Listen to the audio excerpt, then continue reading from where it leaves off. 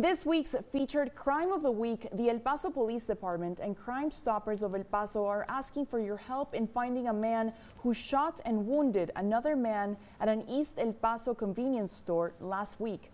Police say this happened Monday, April 15th, while a couple was putting gas in their car at a Circle K convenience store located on Joe Battle Boulevard.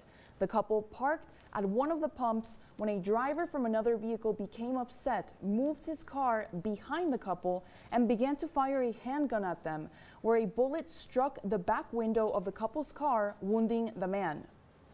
Now, this individual is described as a Hispanic male. He appears to be in his 20s.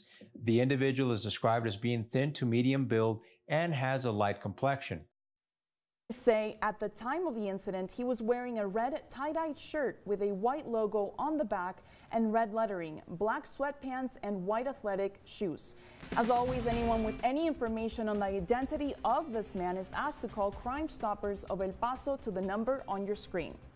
And in